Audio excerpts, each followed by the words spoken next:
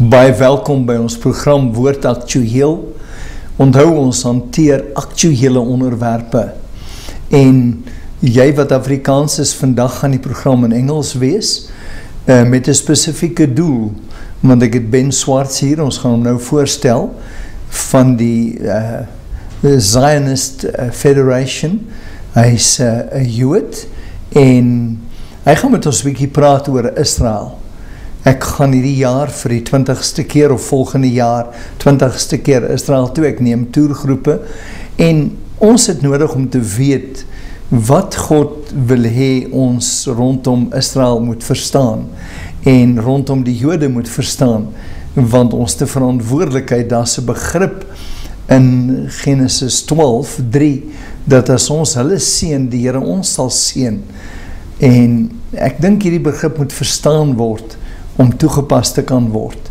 Dis nie dat ons een nasie verhef bo 'n ander nie, maar dit is baie belangrik dat ons verstaan dat Jesus was 'n Jood en God het gekies om hom aarde toe te stuur deur 'n Joodse familie, en dis van kardinale belang vir elke persoon wat na Jesus kyk as 'n verlosser. Ben, welcome on the program. Ben Swartz is actually an Afrikaans name, but very Jewish, because Benjamin is a very Jewish name from the tribe of Benjamin. Right. And just introduce yourself to the people that are watching the program. Who's Ben Swartz? What do you represent? What are you doing in South Africa? Right. Well, first of all, Pastor, thank you very much for having me on the show. Very excited to be here with you today. And yeah, well, just a big thank you. Who is Ben Swartz, and who do I represent? As you mentioned, I'm a Jew. I'm both a South African Jew and I'm also an Israeli Jew. I was born in South Africa, and at the end of my schooling, I made a very important decision and decided to go and live in Israel for many years. It was a passion of mine to take that opportunity. But then you had to be drafted into the army as well. It does happen like that. There is a thing, when you do become naturalized at a certain age, you do need to go and perform army service or community service. And is that still 3 years today? It is still 3 years. Well, for men it's 3 years. At a minimum, that's the compulsory conscription, and for women it's generally 2 years. But obviously after that you can choose to make a career of it, and many Israelis find themselves, many of the best and the brightest Israelis find themselves in the army as a career, as no doubt people would know. Yes. So I stayed in Israel for close on 6 years, and I got to live, eat, breathe, and be part of the country. And I think in passing before, you mentioned that you've been, well, you mentioned now you've been to Israel 20 times, and I think we can probably both relate to the when Israel resonates with you, the beauty of the land, the power of the land is just the most unbelievable experience. And that's what it was like for me living there for all those years. I just want to say something that was amazing to me. I said, Lord, when you at the Sinai desert, I said, God, this is so God-forsaken. How come you came to, or sent your son to such a God-forsaken place? Right. And the Holy Spirit said something so powerful to me. He said, so that the most God-forsaken person will know that I care. Right. And that really meant something to me. Right. So the Sinai desert has another meaning. Yeah. Because that Sinai desert, when you look at it in a dry season, yeah, without the devil, it's a temptation. Right. But continue. Yes. So I spent a number of years in Israel, and I came back to South Africa. You know, my South African blood is, I guess, just as thick as my Jewish Israeli blood, and both your parents Jewish? Yes, that's right. Yeah, and through circumstances, I ended up coming back to South Africa. Like any person, my career became a big part of my professional career, and I spent many years in business, in the technology arena, in certain financial services arena. And one of my greatest concerns is because of my passion and my love for Israel, the land of Israel and the Jews, I became subsequently very involved in the South African Jewish community. In all sorts of areas of the How community. big is the Jewish community in South Africa? Today, the South African Jewish community is no more than, I would say, and there's no census to confirm the numbers, but our estimation is between 70 and 75,000. That's a lot of people. Basically limited to Johannesburg and Cape Town. That would be the large bulk of the community. There used to be, the community used to be, and this again is unsubstantiated, it was as much as between 150 and 200,000. But that has dwindled over the last, I'd say, 30, 40 years, as people have gone to Israel. Have people gone back to Israel? A great deal. I think the number of South African Jews born here that have gone to Israel that have made Aliyah over the last, should we say, 60 years, is I think around about 20,000. So I state these numbers, but they're all unsubstantiated because the exact numbers aren't exactly known. But I know these are the ballpark figures that I'm mentioning at the moment. And then where are you involved at the moment? So obviously, because of my passion for Israel, I decided probably 2-3 years back that I needed to start taking my energy and investing it into the Zionist community, the Jewish Zionist community. When you say, just to everybody listening and looking, what does it entail, the Jewish Zionist community? Well, as if you know any Jews, I think there's one thing that Jews are known for is they tell a story that if there are 2 Jews, there's generally 3 opinions. You know, I thought it was worse with the Afrikaners. Well, that's 2 Afrikaners. There's 4 opinions and 5 churches. Right. So I guess you can relate to what I'm saying. So what I'm saying within the Jewish world, as much as we believe, and I believe and you hope that it is homogenous and that there's a large degree of unity, solidarity, and common understanding, I think the very essence of existence is that we are humans and we have free choice. And so even within the Jewish world, there are people with different views, different opinions, and different beliefs. And you might have within the Jewish community a Jew that holds Israel very close to their hearts and cares very much for both the land and the people and the religion of Israel. On the other hand, you might find a Jew that Israel is not on his priority list. South Africa is his only priority, or if he lives in Australia or in America, that is his identity, and that's where he places his energy and his focus. So there are differences. I believe that as the Jewish nation, the nation of Israel, that our God-given responsibility is not just to God, but it is to the people of Israel, and it is to the land of Israel. And for me, I struggle to separate those and hold them in isolation. And for that reason, particularly in South Africa, I believe that it became my responsibility, or my personal responsibility, to be part of the Zionist community in South Africa and strengthen it. What do you do when do you get together as a group, and what do you do? We get together as a group. It's a structured organization. The Zionist Federation itself is the oldest Jewish community organization in South Africa. It's 114 years old. So it's got a very deep history, and the Zionist Federation of South Africa precedes the existence of the modern day state of Israel.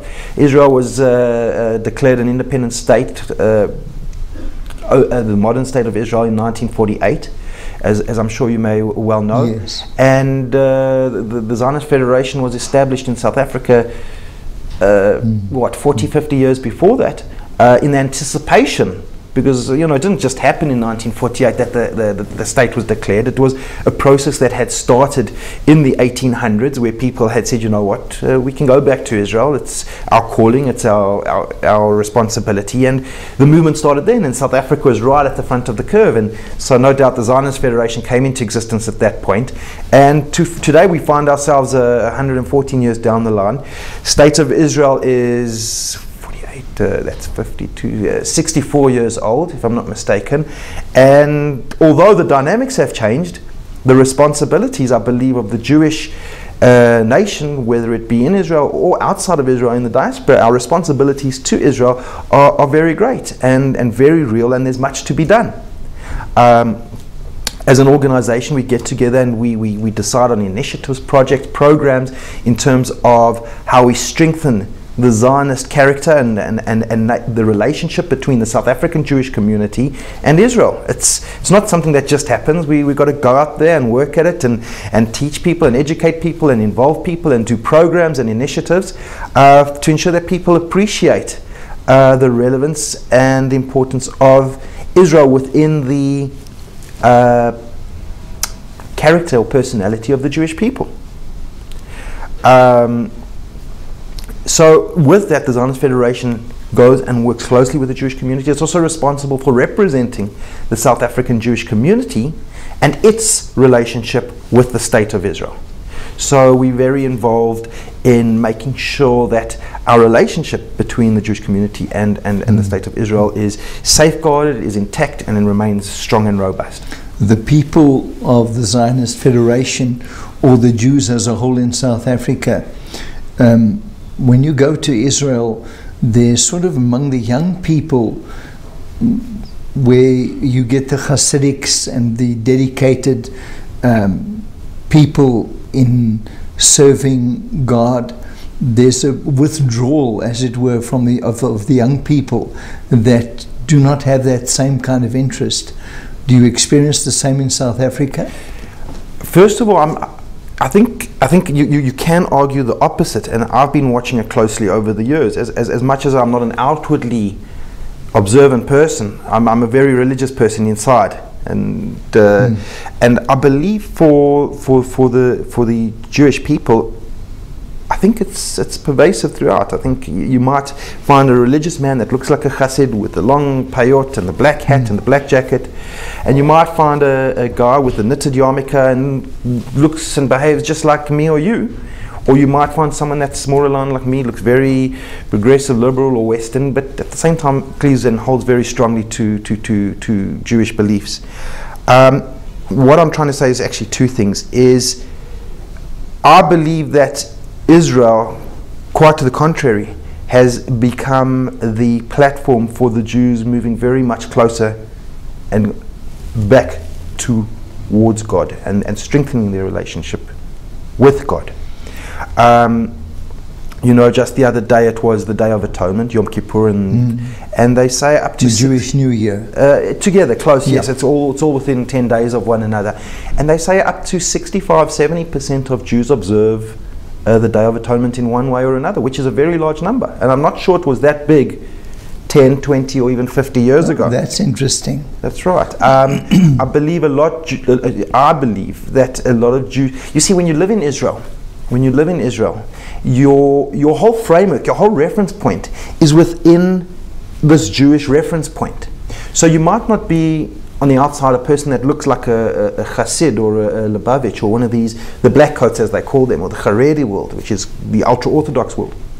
But when it comes to Rosh Hashanah being the New Year, when it comes to Yom Kippur, when it comes to the Feast of Tabernacles, as we are right now, you just live it. You know, it's a public holiday. The festival, the religious festival, is a public holiday. So whether you're an outwardly observant person or you're not, everything stops.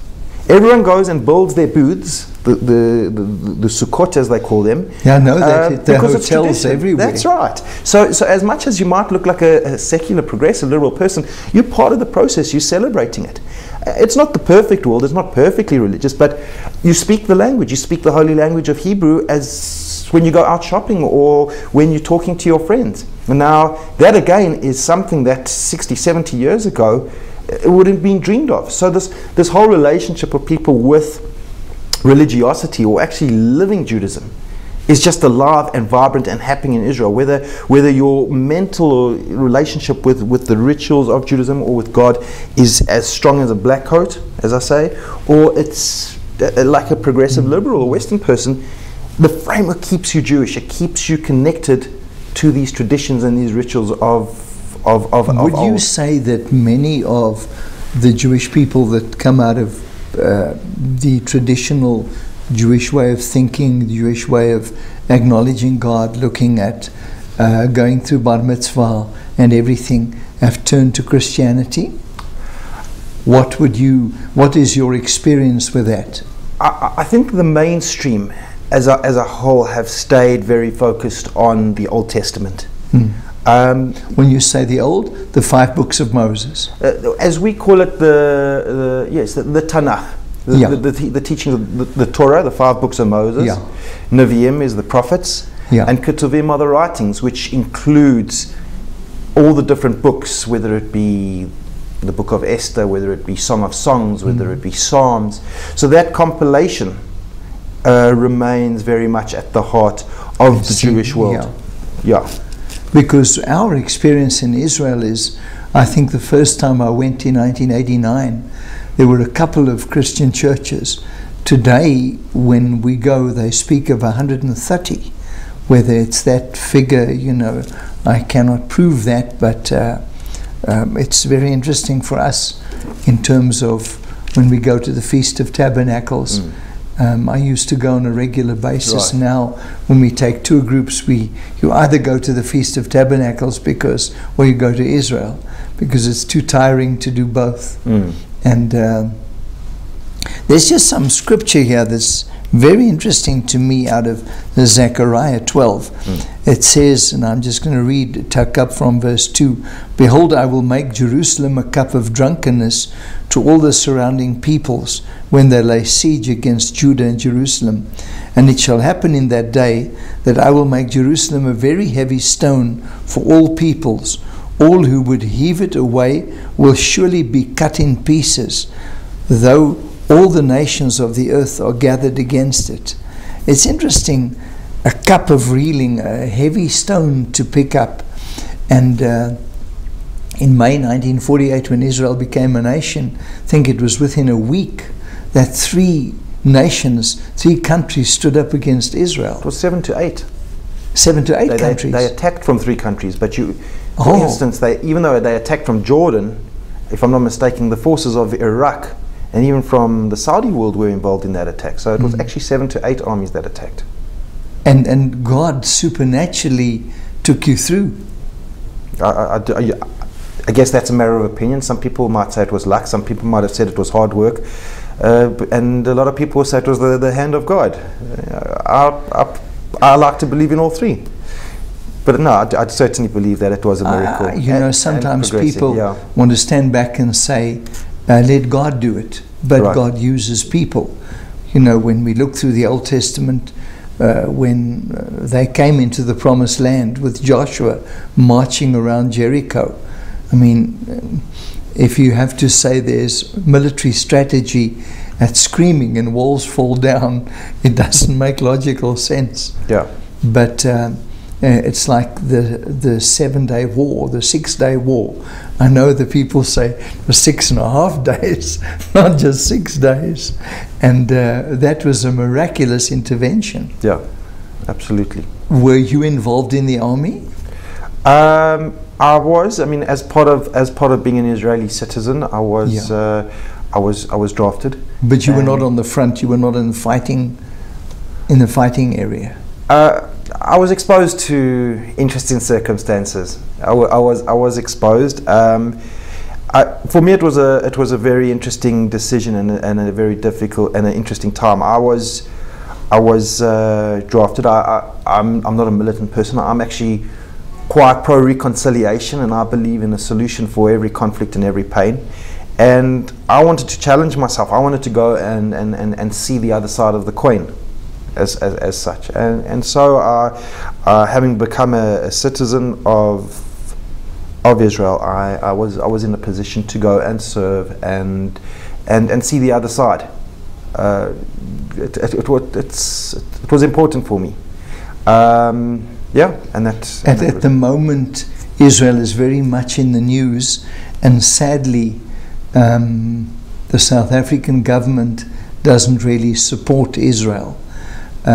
It's sad because I think many people listening to this program, watching this program, Afrikaans people are very pro-Israel.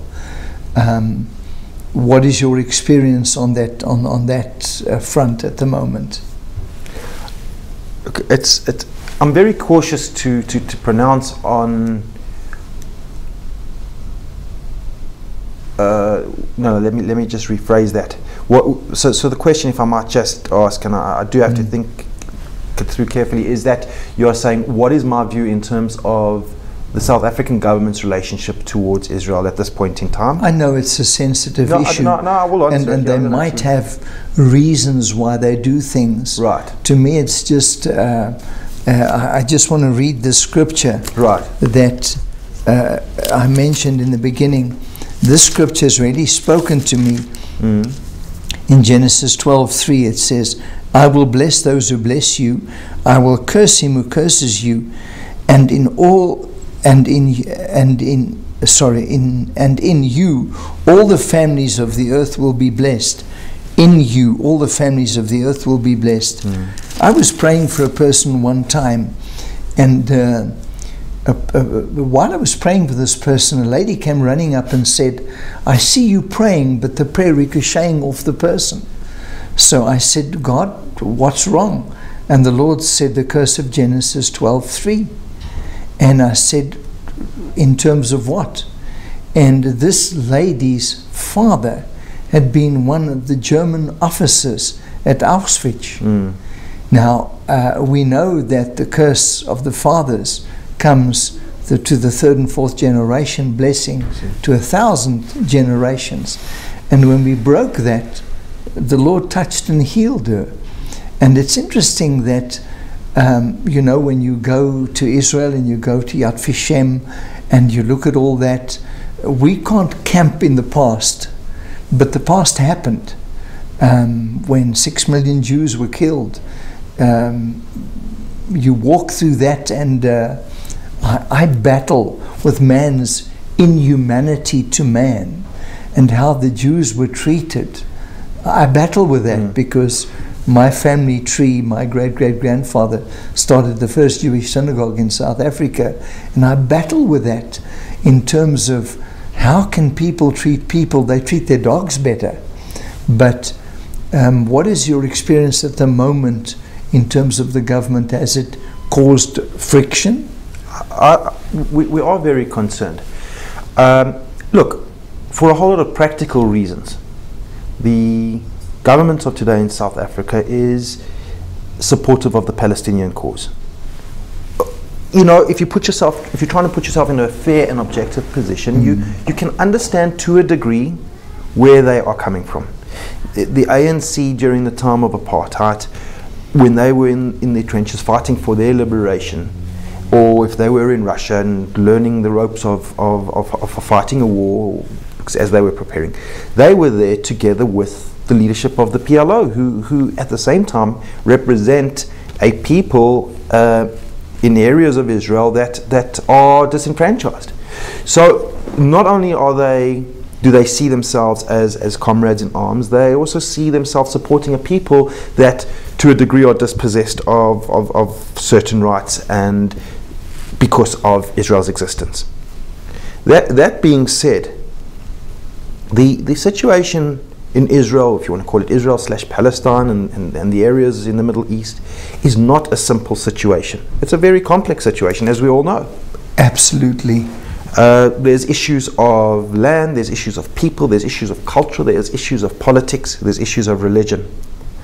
And at the end of the day, a solution needs to be found whereby all men, Jewish or Muslim or Christian, where the conflict is really between Jews and Muslims there, need to work out on their own accord how to live together, how to work it out. You know, you make an example, and it's a very important point to note, is the Jews need to protect themselves. We've learned, unfortunately, from what you've just pointed out, through the effects of the Holocaust, that if we put our faith and trust in another people to be the army that protects us, unfortunately, we stand in line to get a great hiding. And we're not just talking about the Holocaust, we're talking about 2,000-3,000 years of history, of pain, blood, and persecution. We've been there, we know it, we understand it. And for Israel to work out the issues with the Palestinians, the parties need to talk and work out what is fair, balanced, and amicable for all the parties, so everyone can live honestly and equally. Over the last 60, 70 years, Israel has offered a solution, a peace solution to the Palestinians 5, 6 times. The problem is they've never accepted it. I just want to continue in the next program on this. I know, liewe kyker, ons praat oor iets baie aktueel en ek weet jy hou daarvan om in Afrikaans na hierdie program te kyk, maar ons praat in Engels. Ben kan 'n bietjie Afrikaans praat, hy kan 'n bietjie, maar ons moet hom in ag neem, en as hy sy hart met ons wil deel, moet ons in Engels praat. Ek vertrou dat hierdie program jou sal seën. Onthou, dis Woord Aktueel. Die Here seën jou.